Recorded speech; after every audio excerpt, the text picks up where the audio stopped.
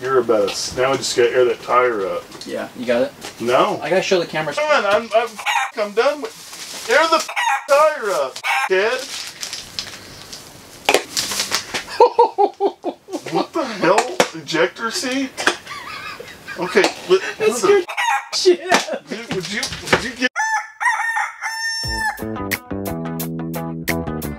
get off my hand? Tomatoes.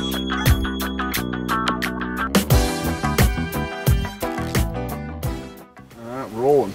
Wolf Tick Nation, thank you guys for tuning into once again another Wolf Tick Videos episode. And no, you want to pan down, your eyes do not deceive you. This is the GT Aggressor Pro, and we have got a heck of an episode about to go down for you guys. We're fixing to do the long-awaited Zoom real-time review. Now, these are the Zoom HB876s, I believe, 4-piston brakes.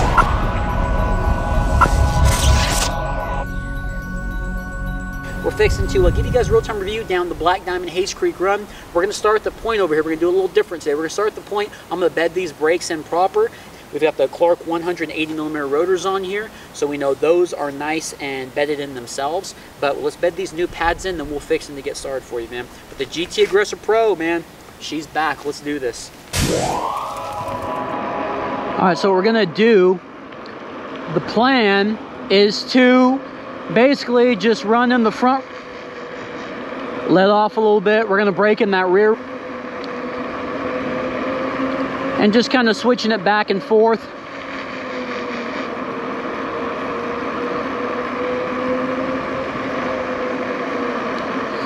And they feel decent right now.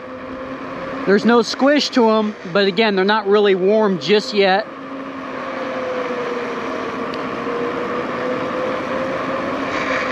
And this is a pretty good decline.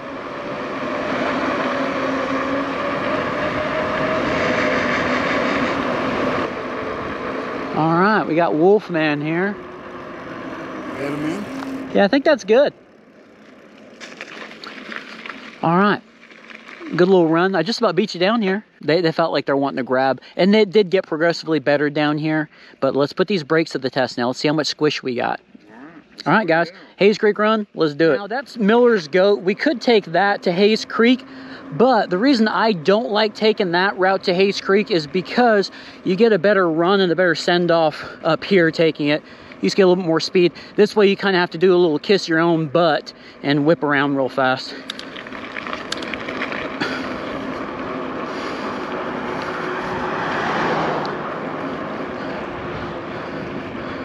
Okay. So this is what we want right here, coming in through this way. So we'll do a little circle around, and then we'll have some speed going. All right, let's hit it, guys. Hayes Creek run, here we come. Zoom HB876. Hydraulic 4-piston brakes. If you guys saw up in the parking lot, showed some B-roll. It looks like all 4 pots are actually working to answer some of your questions out there. All right, here we go. Good air. Been a minute since I've been on this bike. Forgive the first little send off there. Okay, I'm going to switch to 1-finger braking for this first portion. We're going to talk about it and see if these are all what they're cracked up to be as far as the 1-fingers. And theoretically, they should be 1-fingers, right? 1-finger breakers. Okay. And I read this in the comments a lot, and we're having that problem already. We haven't even gotten started yet. The issue is I've done the reach adjustment. That's the only adjustment that's on here. And when I go to squeeze with 1 finger, that lever is already hitting my knuckle on my middle finger. So you kind of have to do 2-finger. 1 finger into the first. Yeah, a little sketchy, and I'm hitting my knuckle. I'm going to have to switch to 2 fingers on these guys. Okay. And if I go any further out with the reach, I won't feel comfortable enough to actually grab the lever. So that's out of the question. All right, see, we got another berm here. Let's take it. Okay, so it's a little washed out. That front brake almost locked up on me right now with the 2-finger. That's surprising. Most of the time it's that rear because it's so light back there, but this front one actually is wanting to wash out. We're talking about how long these levers were. And one of the things I don't like right now, I haven't really gotten on these brakes yet to really squeeze them. And it almost feels like I can snap that lever off. You know what I mean? Okay, we got a good garden here, rock garden. Slowed me down very fast. Let's go to one finger. Again, hitting my knuckles. Got some good air there. Okay, good job slowing me down. They're biting on these rotors really good. And these rotors are those Clarks we talked about. I love these Clark rotors. They're stomping down pretty good. Now, after all that stopping up there and squeezing of the triggers, or the levers, I mean, I will say they're starting to engage a lot sooner than they were in the beginning. In the beginning, they were hitting my knuckles with the one fingers, right? Now that we've been pumping them up, look at my space on the finger. I'm not even hitting my knuckle, but I can do a one finger stop right now because all of that buildup. So that's one thing that the M420s definitely did not do on this bike. They did not feel any different from start to finish, and that's really important to not have that feeling on your bike.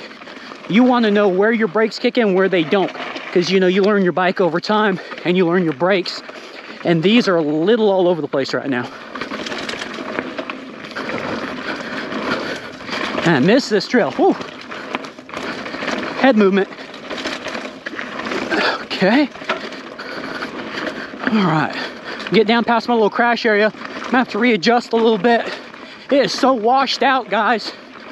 Wow. Everything is just eroded. They had some ice a while back. All right, let's take a look at these brakes. Now, I will say I can feel the pads making contact with the rotors, but it doesn't feel like they're getting an extremely big amount of grab. Like the 420 pads, how those get a really good grab, and you can feel the entire thing making contact. Like, I can feel it. It's just not wanting to really stop me. And I will say both tops and bottom pots or pistons, whatever, they are working simultaneously. And on the rear one here, little bit of discoloration up towards the top. That discoloration was not there previously with the MT420s. And another thing is the lack of feel and feedback from the brakes. In the beginning, it was really good. Here's the wall that we're hitting here. And you see how close it is again? Earlier, it was about out here. So that's the entire reach. I was squeezing and it was about hitting there. Now we're squeezing all the way back. So there is some, and this is the front. There really shouldn't be too much of a change up here, but there is a lot of give and sponginess back here. And on the rear, it looks like we have the exact same problem. Oh, that one's even more so. Look at that. And these are both set to be the same. Was stopping out there, and now it's up here. But all right, well, those are the zooms. Let's keep on getting. We're not done yet. I'm gonna show you guys some more of this trail. All right, guys. All right, let's continue on. Man, I have to say, I miss this GT so much. It's been a minute since we've ridden on this thing, man. Especially with this Enix fork up front. You can't find it anymore, which is a bummer. But you can find these brakes. Check out the affiliate links below. And if you guys are enjoying the review, please like. Golly, that front fork soaks everything up. Let's hit this little feature here. Okay, nice and smooth, man. All right, got a little berm here, a switchback. Two fingering. Okay, all right, this next one, I'm telling you, we're gonna do a one finger. I keep psyching myself out to go back to the one finger because it just won't stop. One finger, it's hitting my knuckle. Yeah, they're definitely not one finger breakers. Let's jam through here. Oh yeah, look at this, they fixed it. Ranger, Mr. Strain, the officer, was telling me that they fixed this right before the waterfall, that berm. Oh wow, that's nice. Monument Trails, man, they do some great work out here. About need to come back out here and put some more dirt down. Okay.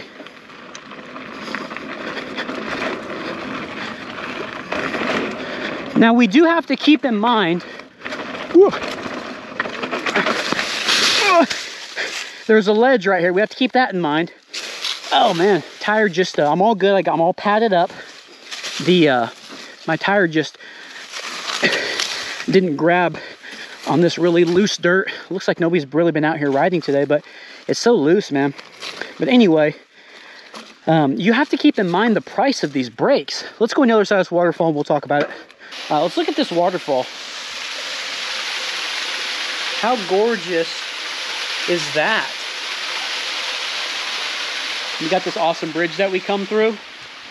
Wow, that's making me thirsty. So let's talk about, these brakes are $75. Walking back to the GT. And for 75 bucks, you get hydraulic brakes with pads that you can find, right? The Shimano pads, you can find those. They're mineral oil, you can get mineral oil anywhere. And pretty much the same BH59 hose with the olives and the barbs. So I think they're, I don't know. Let me know what you guys think. Would you buy these brakes? Will you buy these brakes? Let us know. But guys, let's finish this trail out and hopefully there's no more washed out areas. Yeah, $75 is pretty damn cheap. I think what would be interesting to do is buy some cheap levers, like some Shimano levers if you can find some, and put them on these brakes. I think that would be a good combo. Has anybody done that? Mix match their calipers and brakes? See, now we're biting pretty good. And like I said, they don't have a problem biting or stopping you or slowing you down. The problem is, about to get washed out again. The problem is the sponginess with the levers. So everybody know that. You have a certain feel throughout, and then it kind of gives up on you. You just have to squeeze harder to slow down.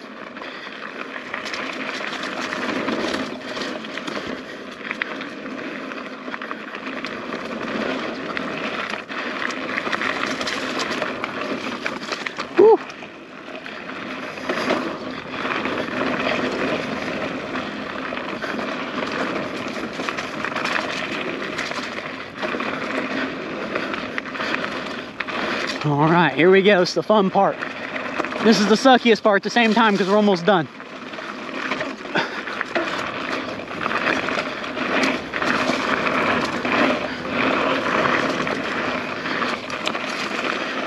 Came in a little high on that.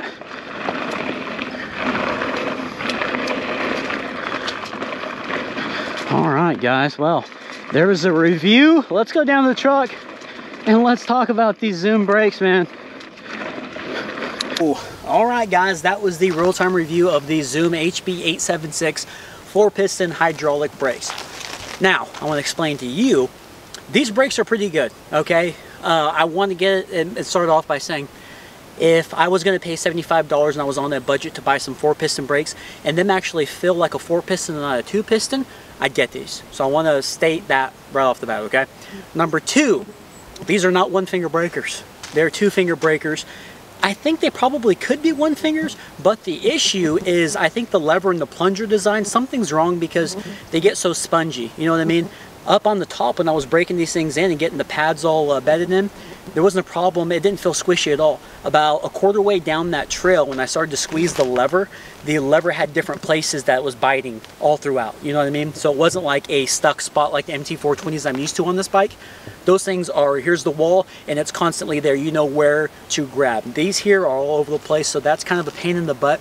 They are spongy, but they are stopping me, and I had to do the 2-finger, even though I adjusted the throw on them.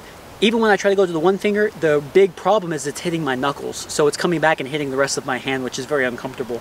Do they feel like 4 pistons? Yes. They do feel like 4 pistons, just not the best of the best. And for not $75, MT420s. No. And for $75, I wouldn't expect them to be. I had a little bit of hope, but... Yeah, well, the MT420s, we paid $125 pre-real bad. That was a minute, that was a while ago. Yeah. Now they're about $179, $200. So, yeah, I will definitely pay half of that and get some of these guys. And the last thing I want to say is the levers. They do feel chintzy. It almost feels like when you start really having to brake, almost like you're going to break it off. You know what I mean? They don't feel thick at all. They didn't do a bad job of wrapping around the finger, but they just do feel a little chintzy. Guys, we appreciate you watching Wolf Stick videos as always. I know this was an anticipated review. Hopefully I did a good enough job for you guys. Hayes Creek washed out on me a little bit. But yeah, you guys seen it. We will see you on the next one. If you guys liked the review, please give a big old thumbs up. Hit that subscribe button. Hit that notification button. And guys, check out those affiliate links below if you guys are interested in some of this stuff. And if you guys want to support the channel, you guys can always feel free to please buy some coffee down there. We'll give you guys a little shout out if it's 5 or more. And you guys can even become a patron to help us out even more and get to see some bonus content, some unedited Wolfman in his drunken state. But we will see you guys on the next one. Thanks for watching, guys.